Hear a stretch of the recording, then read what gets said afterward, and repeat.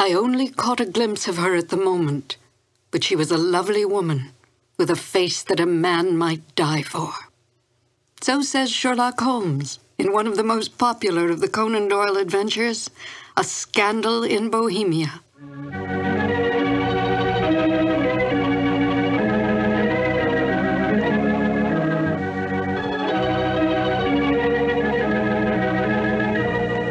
Hello, and welcome to 2 more new adventures of Sherlock Holmes.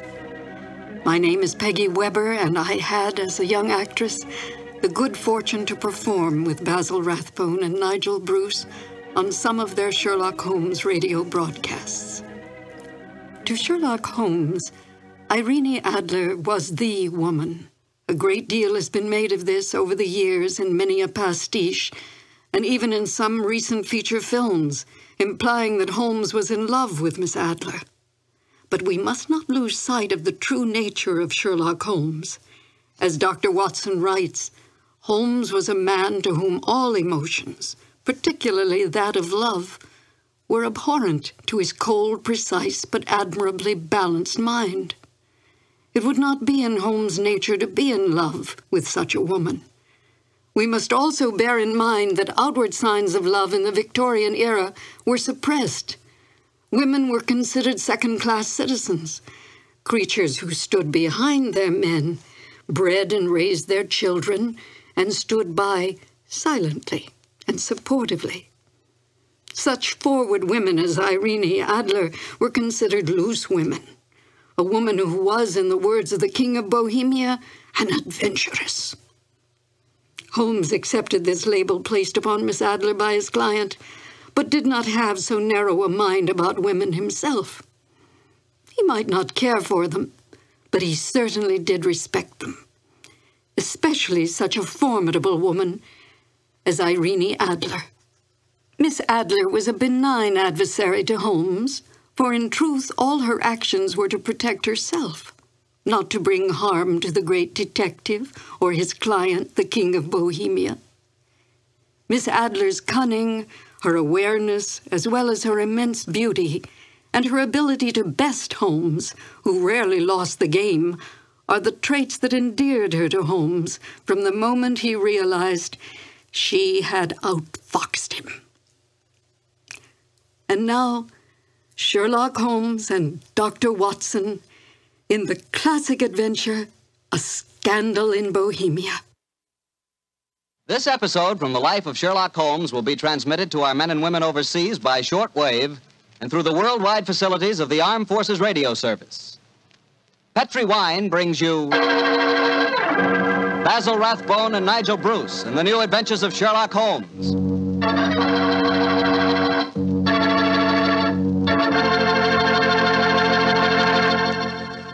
The Petri family, the family that took time to bring you good wine, invites you to listen to Dr. Watson tell us another exciting adventure he shared with his old friend, that master detective, Sherlock Holmes.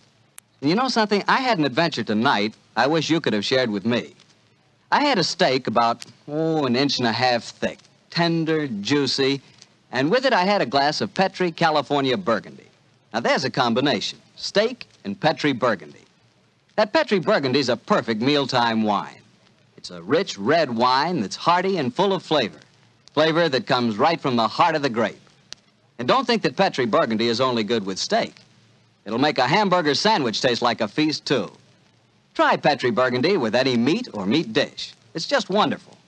And serve it proudly, too, because after all, the name Petri is the proudest name in the history of American wines.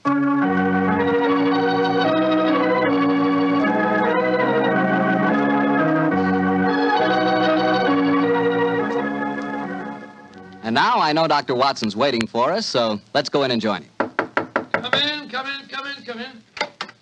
Good evening, Dr. Watson. Good evening, Mr. Bartell. You're quite muffled up tonight, I see. Overcoat, scarf, and gloves. Slip 'em off and come and join me by the fire. Thanks, Doctor. It's quite a nip in the air tonight. Yes, there is indeed. Well, Doctor, you told us last week that tonight's story centered around the activities of a brilliant and beautiful woman. Yes, my boy. Her name was Irene Adler. But I never knew Holmes refer to her by any other name than the woman. She sounds mighty intriguing. How did you happen to meet up with her? Well, I'll tell you the story from the beginning. One night, it was on the 20th of May in 1888, to be exact, I was returning home from a visit to a patient when my steps led me through Baker Street. Since my marriage, I hadn't seen much of Sherlock Holmes. And you couldn't resist stopping by at 221B, I'm sure, Doctor. Of course I couldn't. As I stood outside the well-remembered door, I looked up at the lighted windows and saw the tall, spare figure of my old friend, pass twice in dark silhouette against the blind. He was pacing the room swiftly, eagerly, with his head sunk on his chest and his hands clasped behind him. To me, who knew every mood of his and habit of his attitude and manner told their own story. He was hot on the scent of some new problem. I rang the bell, and a few moments later, found myself standing before him. Marriage suits you, Watson. You look in splendid shape. Yes, Holmes, I'm feeling very well, thanks. And in practice again, I see. You didn't tell me that you'd gone back into harness. Oh, and how did you know? Elementary, my dear chap.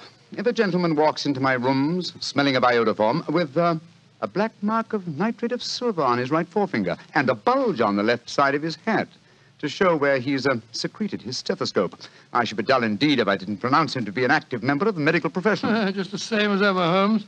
By the way, I'm not interrupting you. Well, you are, old fellow, but it's a most welcome interruption. You're working on a new case? It looks like it. This letter arrived by the last post today. It's undated and has neither signature nor address. Read it. Let's have a look. There will call upon you tonight at 7:45 a gentleman who desires to consult you upon a matter of the very deepest moment. Your recent services to one of the royal houses of Europe have shown that you are one who may safely be trusted. This account of you we have from all quarters received. Be in your chamber, then, at that hour, and do not take it amiss if your visitor wears a mask. Great Scott, it's all very mysterious. What do you imagine it means? Look carefully at the note, old fellow. What do you deduce from it? Well, now, let me think. Well, the man who wrote it was presumably well-to-do. Such paper couldn't be bought under half a crown a packet. And it's peculiarly strong and stiff. Peculiar. That's the very word. It's not an English paper at all. Hold it up to the light. Don't you notice anything? Yes. There's a large E with a small G and a large G with a small T. That's right. Woven into the texture of the paper. What does that suggest you? The name of the maker, no doubt, or perhaps his monogram. Not at all, my dear fellow. The G with the small T stands for Gesellschaft, which is the German for company. And the EG? That stands for Igria. It's a German-speaking country in Bohemia, not far from Carlsbad. Oh, so the paper was made in Bohemia? Undoubtedly, my dear fellow. And the man who wrote the note is a German. How do you know that? Observe the curious construction of the sentence. This account of you we have from all quarters received. A Frenchman or a Russian could not have written that. It's the German who is so discourteous to his verbs. Oh, there's your count now. I better go home. No, unless you have to.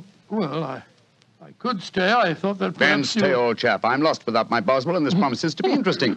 I told Mrs. Hudson to let the masked visitor come upstairs unannounced. Come in. Good evening, sir. You received my note? Yes, indeed, sir. Come in, won't you, and sit down. This is my friend and colleague, Dr. Watson. You may say anything before him that you can say to me. Whom have I the honor to address? You may address me as Count von Kram. How do you do, sir? You must excuse this mask that I wear. The august person who employs me wishes his agent to be unknown to you, and I may confess at once that the title by which I have just called myself is not exactly my own. I'm well aware of that fact, sir. You see, Mr. Holmes, the matter I am about to discuss implicates the great house of Ormstein, hereditary kings of Bohemia. That has not escaped me either, sir. In fact, if you will state your case, I shall be the better able to advise you. Your Majesty. How did you... Yes. Yes, I am the king. Why should I attempt to conceal it? Why, indeed? I shall remove the mask. There. Mr. Holmes, I have traveled incognito from Prague for the express purpose of consulting you. Then pray consult. Briefly, the facts are these. Some 5 years ago, during a visit to Warsaw, I made the acquaintance of the well-known adventuress Irene Adler. Irene Adler. We know of her, Your Majesty. Look her up in the index for me, will you, Watson? Yes, it's right beside you on the desk there. I imagined that the name would not be unfamiliar to Here you. we are. Abrahams, Acton Green, Hatchet Murders. Adler. Splendid, old fellow. Hand me the file, will you? Yeah. Thank you. Irene Adler, born in New Jersey in the United States in 1858, contralto. Prima donna Imperial Opera of Warsaw. Retired from the operatic stage, living in London. Quite so. And here's a recent notation.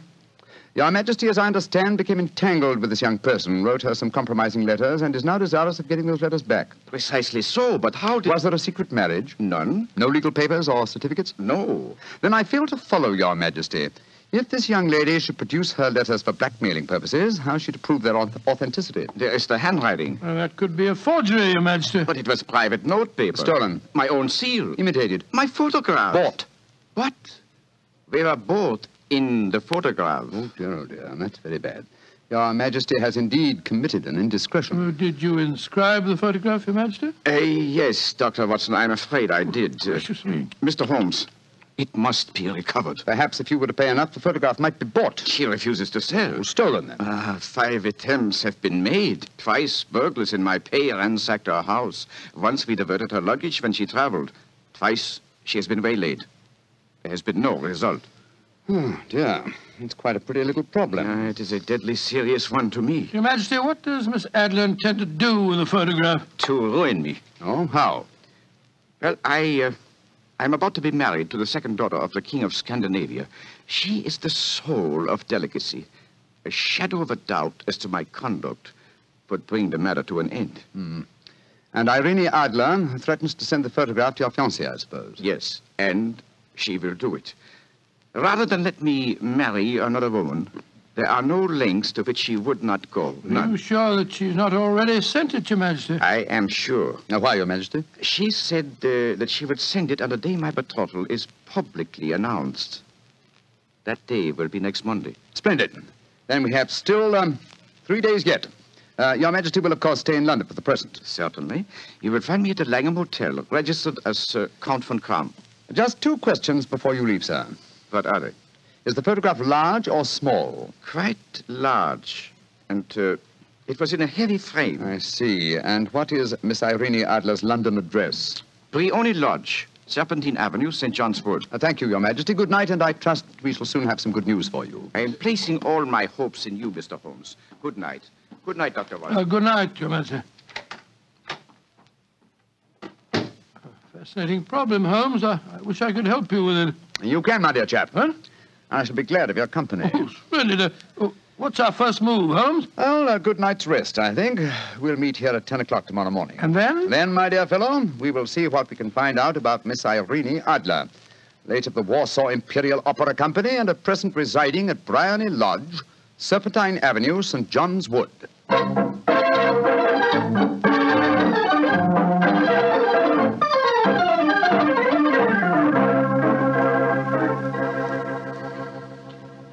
Well, Holmes, a cursory examination of Briony Lodge didn't prove very illuminating. No, a bijou residence that represents the essence of dignified suburbia, but tells us very little about its owner.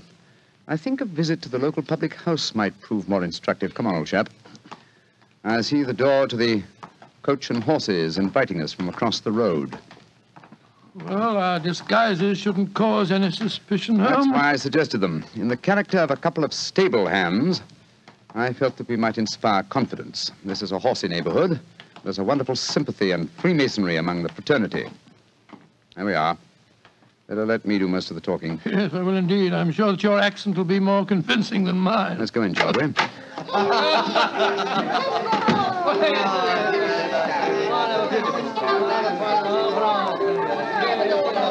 Well, what'll it be, mateys? Half of Old and Mild, please. How about you, Charlie? All of the same? 2 halves of Old and Mild.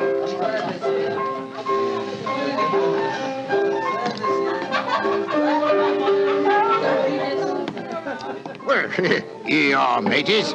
That'll be a tenner. Have a drink with us, Governor. Oh, don't mind if I do. I'll have a Guinness.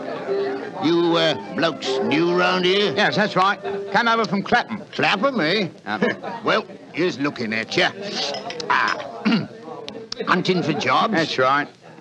We was told that Miss Adler across at Briony Lodge needed a new coachman and a groom. Well, it's the first I've heard of it. It might be true. Have you been over there to ask? No, not yet. We thought we'd find out something about the old girl first. She ain't no old girl, matey. She's the prettiest young thing you ever saw under a bonnet, and that's a fact. You know her, Governor? Why, of course I know her. Used to drive her carriage, I did, afore I came to work here. Oh, what's she like? Oh, nice little lady as you'll find, chum. Work hard? No. She lives quiet like. Goes out singing at concerts once in a while. The rest of the time it's money for jam. She goes out for a drive in the park every day at 5 and comes back to dinner at 6:30. The rest of the time's your own. She ain't married, you say? No. But she's got a bloke what comes to see her all the time. He's a barrister. Nice gentleman. Mr. Geoffrey Norton is his name. Good-looking fella. Wouldn't be surprised to see him get spliced. Sounds like a cushy job to me. Come on, Charlie. Let's get over to the house and see what's what. Much obliged to you, chum. Well, good luck, mateys, and thanks for the dinners.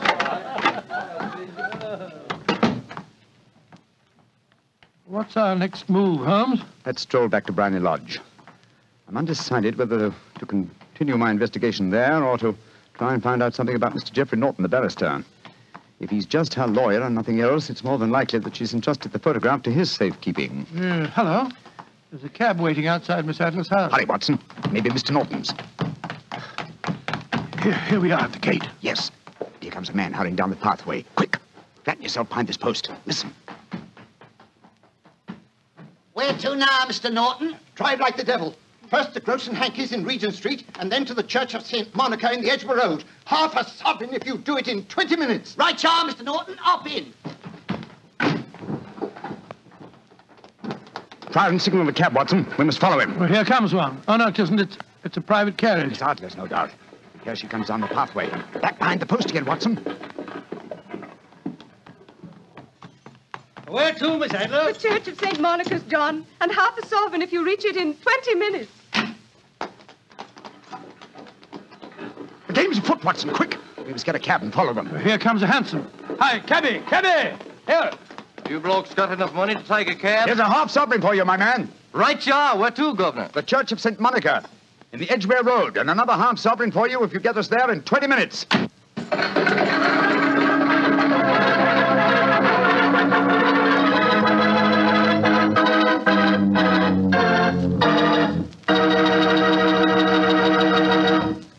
We'll hear the rest of Dr. Watson's story in just a second, but let me tell you something. If you're going to have chicken for dinner tomorrow night, or any night, don't forget to serve that chicken with Petri California Sauterne. Believe me, Petri Sauterne is just about the last word in white wines.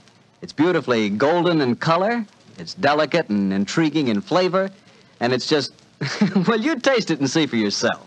If you want a delicious white wine, you certainly want a Petri Sauterne. Well, Doctor, once again, you broke off your story at the most exciting point.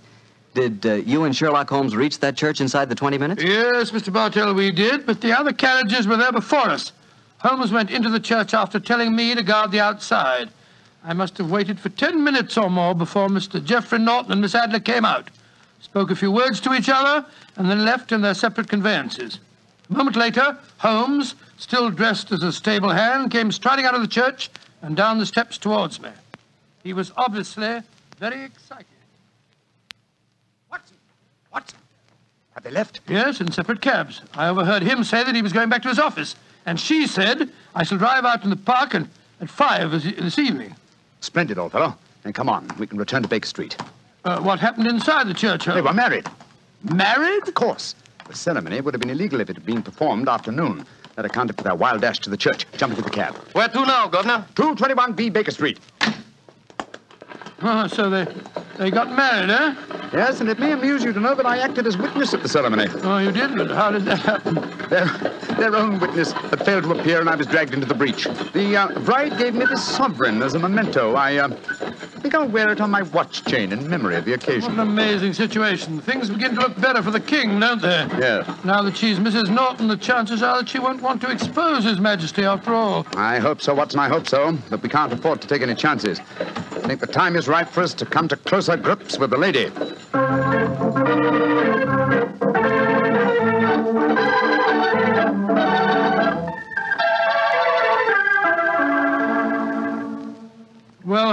now that we've eaten, perhaps you'll tell me your plan. With pleasure, my dear fellow. And while I'm so doing, I'll proceed with applying the makeup for my new disguise. Another disguise? What's it to be this time? I think the character and appearance of an amiable and simple-minded nonconformist clergyman would be most suited to my plan for entering Miss Adler's house. Are you going to try and enter, then? I must, dear fellow. Yes, I'm sure the photograph is there. Miss Adler, or rather Mrs. Norton, will return from her drive in the park at 6:30. We must be at Bryony Lodge to meet her. And what then? You must leave that to me. I've already made my arrangements. There is only one point on which I must insist. You must not interfere, come what may. You understand? I'm to remain neutral. Yes, there will be some small unpleasantness. Don't join in it. It will end in my being conveyed into the house. As soon as I'm able to, I shall open one of the windows. You're to watch from the outside. When I raise my hand, you will throw an object which I shall give you through the window and at the same time cry, fire. Follow me? Entirely, but what am I to throw? Oh, it's nothing very formidable. Here it is. Looks like a great big cigar. What is it?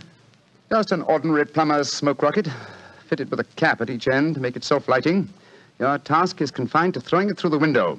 When you raise the cry, fire, it will be taken up by quite a number of people. You will then walk to the end of the street, and I'll rejoin you in 10 minutes. I hope I've made myself clear. Perfectly. Good. And now, old fellow, as soon as I've donned my clerical attire, let's be on our way. There's no time to be lost.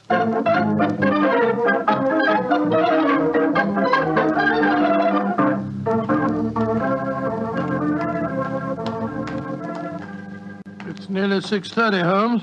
We've been pacing up and down in front of her house for half an hour now. I hope she does come back. I'm sure she will. There seem to be a lot of loafers hanging round her gate. All part of my conspiracy, old chap. You'll see them play their parts in a few minutes. You still think the photograph is inside the house? Yes, I'm sure of it. It's most unlikely that she carries it about with her. Remember, the king told us it was a large frame picture. And also remember that she'd planned to use it within a few days. It must be where she can lay her hands on it. It must be inside her house. But her house has been burgled twice. They don't know how to look. Well, how will you look? I won't. I'll get her to show me. She'll refuse. No, she won't be able to. Shh. Here comes the carriage now. Remember, Watson, carry out my orders to the letter. Yes, you can trust me, Holmes. Good luck. Blimey, here comes the Duchess of Tiddlewigs. Let's put out the carpet. She might get her tootsies wet. Oh, put a sock in it, Alfie. Leave him alone. She's no better than she ought to be. Please let me through. I live here. Well, ain't that nice? We'll all come in and have a cup of cocoa. Move out of the way, please, and let the lady through. Mind your own business. Just 'cause your collar's turned the wrong way, you can't spoil our fun. That's right, Eddie. Keep your nose out of it, parson. Please don't fight about it. I tell you to stop molesting the lady. Do ya? Then how would you like a biff in the nose? Oh, he hit the poor man. Then he ran away, the coward. Is the clergyman badly hurt? He hit his head, Mum, and he fell. If you asks me, he's hurt bad. He's bleeding something terrible. Can we bring him in, Mum? He can't lie here in the street. Why, of course. Bring him in. Right you are, Mum. Here, Bert. Right out. Give us a hand. Anyway. Coo, poor fella. Do you see what happened to him, mister? Yes, I saw, my good woman. A very convincing demonstration. What you mean? Weren't you paid by a certain gentleman for this performance? Oh, you knows about it, too. Yeah, you must be a friend of Mr. Sherlock Holmes. Yes, I am. Nice gentleman. He give us $5 bob apiece for tonight's work. It ain't through yet, though. We got to start yelling fire when somebody tells us. I'm that somebody, my dear lady. There's Mr. Holmes now. He's inside the house. Yes, he's opening a window. Now he's raising his hand. That's my signal. Now to throw the rocket. There we are. Fire!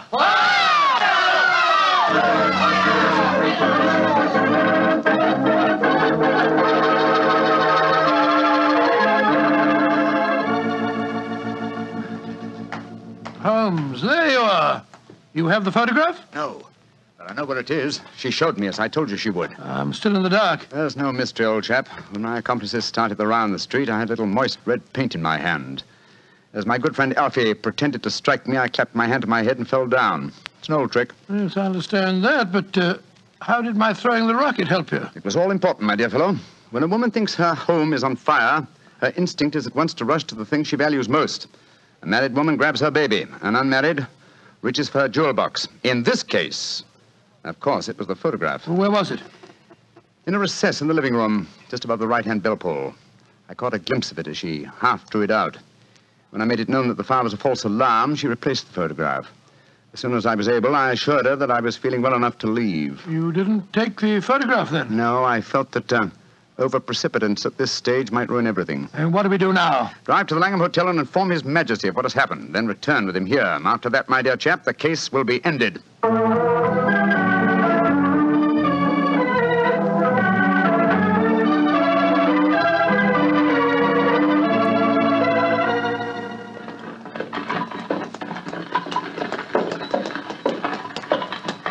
This is Brownlee Lodge now, Your Majesty. Yes, I'm all impatience. You're certain this photograph will still be there, Mr. Holmes? I have every reason to believe so, Your Majesty. I must confess, this is going to be something of an ordeal. Then I suggest that you let me do the talking, Your Majesty. I think I know how to handle the lady.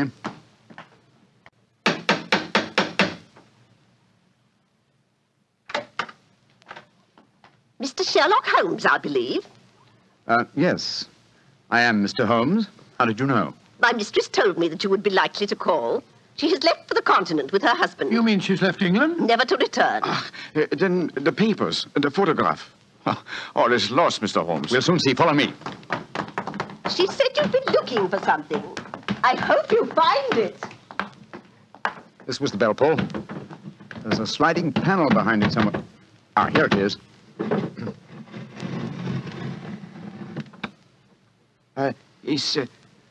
Is the photograph there, Mr. Holmes? There is a photograph, but it's a photograph of the lady alone.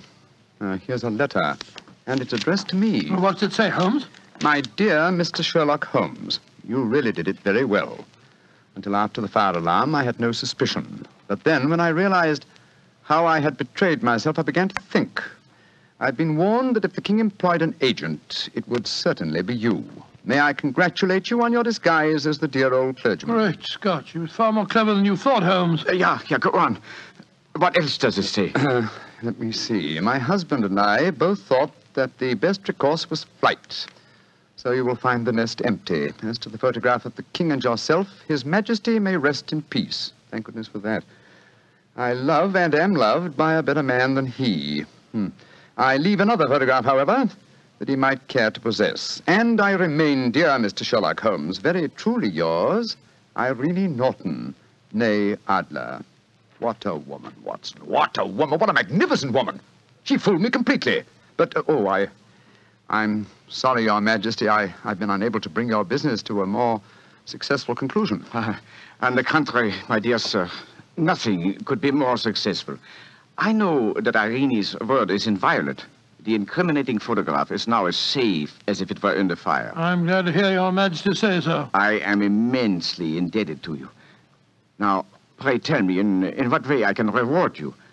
This beryl ring that I wear, I should be proud Your Majesty has something that I should value even more highly. You have but to name it. This photograph. Irene's photograph?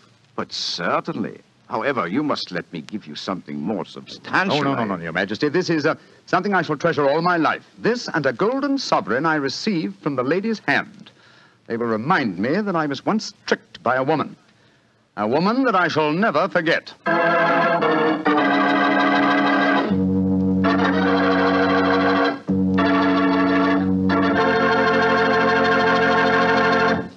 What a woman, that Mrs. Adler. Or should I say, Mrs. Norton. That's the kind of woman I could really go for, Doctor. Yes, you could. Just between ourselves, I sort of, I sort of could go for her myself. She was intelligent. Yeah, she was rich. Beautiful.